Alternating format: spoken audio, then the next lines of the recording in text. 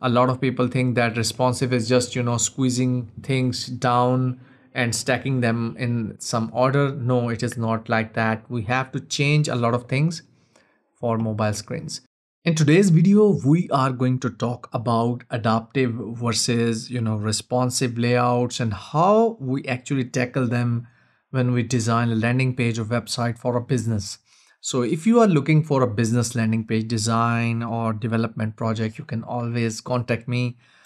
So this is one of the projects I'm going to share with you, how we actually adopt and change the responsive view on a mobile screen for better conversion and better engagement from the customers or your clients.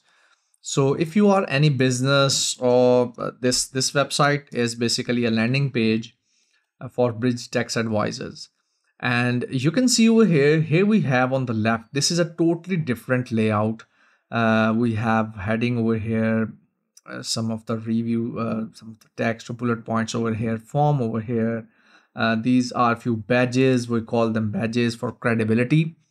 And we have images and their achievements and everything. So on the right, we have the mobile revised version, where we are showing, like you can see, the images have been moved up because human beings, we are gravitated towards the images. We are going to, have more empathy towards the images.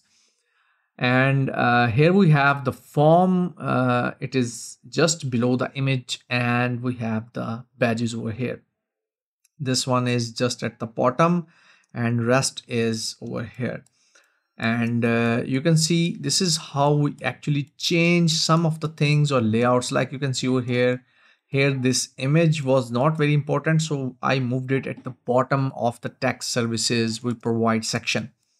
And then one more thing you have to take care is this links. So whenever you are on a mobile screen, or you are designing for mobile screen, any website, business website, you have to take care of the links. Because if we click over here, it is almost like 20 pixels apart from top and bottom. So I am giving like 40 pixels of around, the tab around over here. I think they should be more apart, but this is good enough. Because on a mobile screen, the tab size is almost like 40 pixels. So you have to think in terms of your fingers or thumbs, that user can easily tap on these links. So this is one more thing you have to take care of. Other than that, this is my recent design for bridge tax advisors. I'm doing like I have done like more than 30 or 40 plus US business landing pages and design and development for the PPC campaigns. Like you can see over here, I have a partner in USA who does all the Google ads and everything for these pages. So this is one of the page, and we also did this Figma law, BCAS law, and a few more other designs. So these are few of the tips which I wanted to share with you with regards to responsive or adaptive layout for mobile and desktop versions. So whenever you are going to shift to smaller screen size, you have to change your layout at least in the top section if you are designing a landing page. So if you have any queries, if you want to ask any question about landing page, business landing page design, or startup landing page designs or development, do let me know in the comment section below. I will reply you over there, or you can visit my website prodesign.tech, where we actually tackle SaaS landing pages, or the design and development of business landing pages like these.